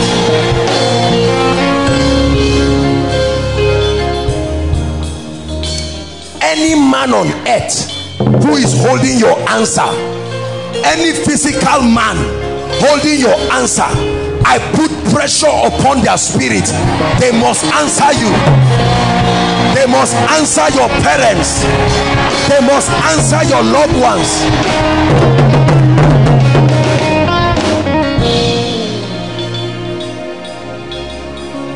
I pray for you finally. Every miracle we have received as a ministry this year, whether it is in finances, whether it is in increase, whether it is in influence and impact, I pray for you from the depth of my heart, beginning from this night. I don't care how short the time is. I decree and I ask the Lord Most High to reproduce that testimony in your life. May he reproduce that testimony in your life. Anyone here, hold on please, who is sick in any part of your body, any nonsense the devil has planted, whether you call it fibroid, whether you call it menstrual pain, whether you say barrenness, impotency, whether you call it migraine, SS, AS, bad dreams, witchcraft, any kind of sickness, right now as I stand here, in the name that is above all names, may the fire of the Holy Ghost surge through your body and clear that devil out of your life. May the fire of the Holy Ghost surge through, help them please. May the fire of the Holy Ghost, my God, I tell you, I see fire falling on people. That's what I see in the spirit. Fire, people are getting healed. May the fire of the Holy Ghost surge through your body and clear that devil right now. May the fire of the Holy Ghost, I say it again, standing upon this grace, may the fire of the Holy Ghost surge through your body and clean your blood and cleanse your life. Anyone here called SS, AS, I command that genotype change now. Any stranger you were not born with, if you were not born with it, breast lump, fibroid, ovarian cyst, Any devil sitting on your body must glorify God tonight. Therefore I curse that devil, I curse that spirit, I curse that devil, I curse that spirit. Everything that has stopped you from being productive, I prophesy to your hands. Your hands represent, they are symbolic of your productivity. When the hands of Samson were tied, he could not do anything. I pray for these hands. May God teach you the mystery of profiting in the name of Jesus. He said, I am the Lord that teacheth thy hands to profit, and leadest thou in the way that thou should go. May God show you the mysteries. May he show you in the name of Jesus. Lift your voice and give Jesus praise.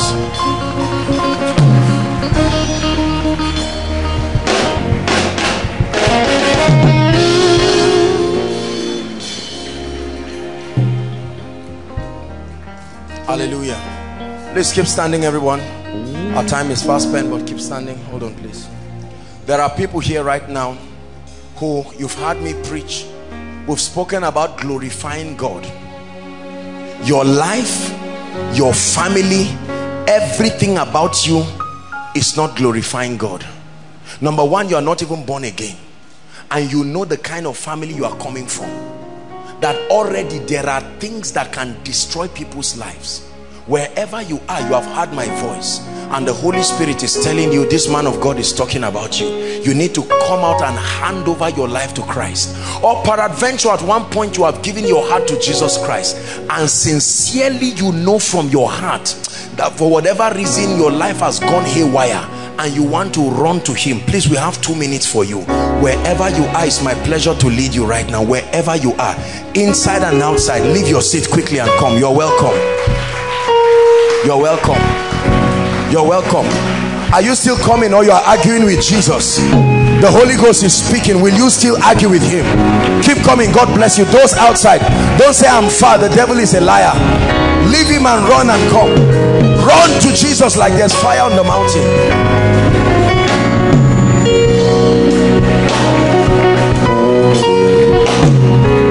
If you're joining them, keep coming. There are people outside.